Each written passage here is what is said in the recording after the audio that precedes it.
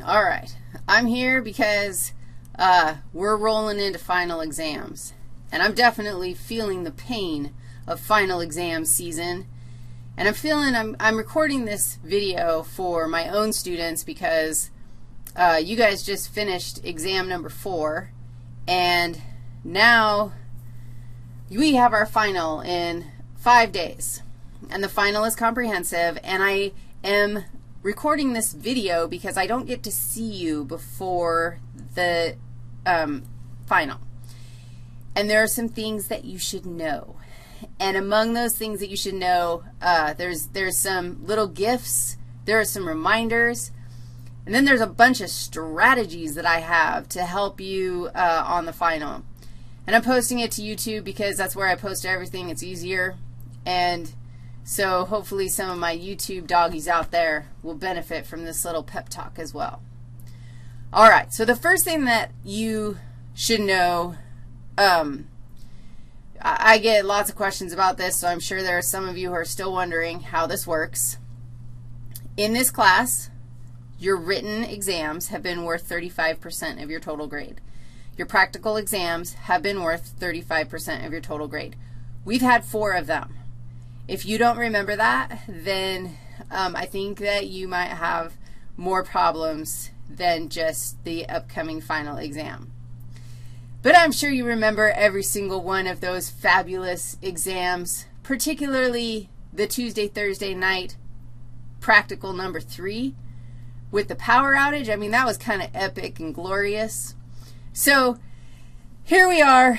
You have 5 total exams that are going to make up that 35%. This is why you care about listening to this lecture. First of all of those exams are worth a chunk of change. Your final, your score on your final, so let's just say you get an 80%. I'm going to take that 80%. I'm going to look at every single one of your written grades, and let's say written number 2 was a 60. And let's just say that that's the lowest written of all of your practicals. Guess what I'm going to do? I'm going to go in there, I'm going to say, wow, that's a good grade right there. Let's cross that one out. The comprehensive final covers everything.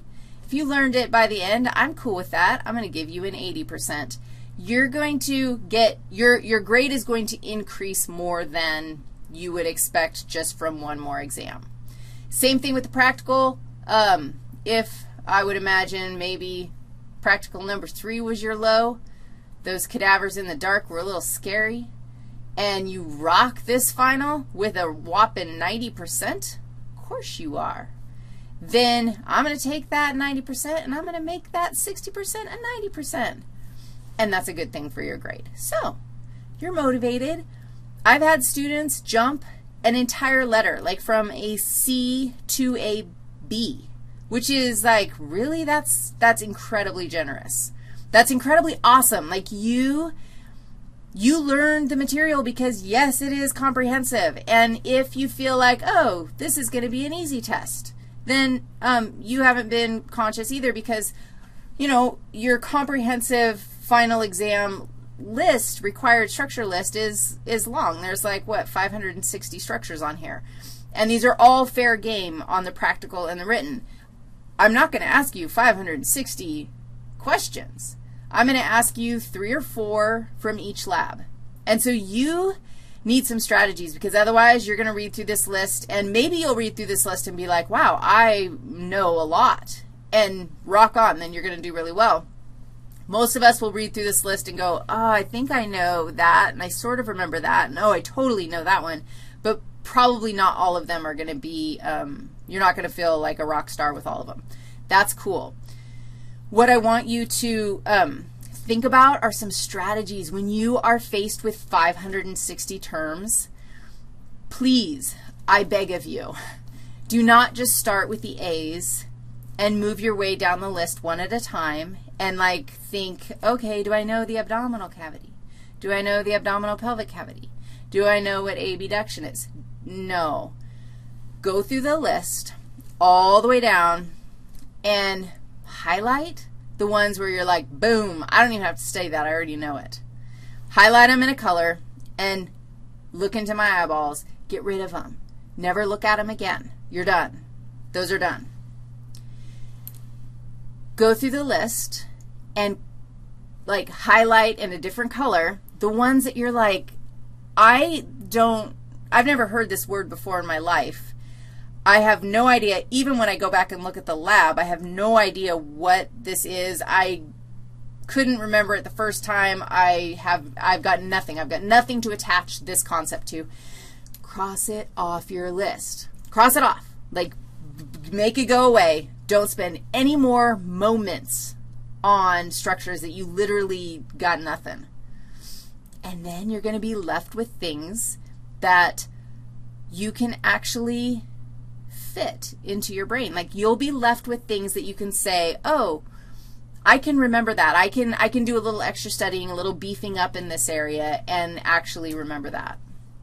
I also, so you just totally went through and prioritized how you're going to spend your time, because if you start from 1 to 0, I mean 1 to 560, and try to relearn all of them with equal amounts of time, you're going to totally burn out, and it's not going to be the most efficient. I mean, you got 5 days to get this stuff just solid and working. There's something else I was going to tell you, and then I got distracted. Put them together. So as you're going through them and you're like, okay, this is one that I can do, these are in alphabetical order. And you don't want to study them in alphabetical order. You want to study them by content topic. So sort them. Make new flashcards. Find the flashcards you've already made. Put them into piles. Like, sort them out so that you've got your stack that you're going to actually practice. All right. You want to come in and mess with the specimens. So open lab, we have, I don't know, I think every single day of the week until I can't remember, and I'm not going to say it here, but you know you can go into Canvas and you can look at the announcements because I posted all the open lab times there. So please do that, and holler at me if you have questions about open lab times. And then I have a present for you. I have a present for you because I love you. Dun, dun, dun, dun. I thought that it might be helpful because I just talked about the written portion of the final, and I also want you to kind of have a visual for possible, what a written final exam could possibly look like. On the written portion, I'm looking for bigger themes. I'm looking for connecting topics. You know that there's going to be all sorts of pathway fun times on the final exam that can bring across a whole bunch of different topics. That's kind of exciting to me. And I have a sample written exam that I am going to post in Canvas so that you can have this thing. Now, I'm writing a whole new exam. You take example exams from Riggs with a grain of salt because it's an example exam because I am not reusing it, so chances are excellent that none of these questions are going to be in there. Chances are also excellent that some of the questions got the boot. In other words, they're weirdly written or whatever. And no, I will not offer a key with the practice exam. You can look it up, dogs. There's something I wanted to show you down here. Oh, and you know it's not going to fit up here. So look at this. Okay. I want you to look at these short answer questions because before I started talking to my students about how to strategize for these kinds of short answer questions, I found that my students did horrible on these things because they're like, why is it important to study anatomy? Oh, I can just say it's fun to study anatomy because it's cool and Riggs thinks we should study it. And that's not a very meaningful answer. And so you want to make sure that you actually, these are not like survey questions. These are not like I'm trying to make my class better and so I'm asking you something. These are actual, like, you need to apply your knowledge of anatomy and the universe to answering these questions in a meaningful way. So I just kind of wanted to give you the heads up. Here are some that you can totally look at and start kind of thinking about. They may or may not or probably won't be on the final, but there might be questions like that. I think that's all I want to tell you. I'm going to post this written sample in the final exam module in Canvas, which is where I just was. Look, final exam module. Look, that says final exam information. I don't think that's updated, so take that with a grain of salt. Your quiz, your last quiz, don't forget to do it. Be honest, and it's anonymous, so you can say whatever you would like. And here's the review, and I'll post it under resources, the practice final. Okay, seriously, I'm going to bed. Bye-bye.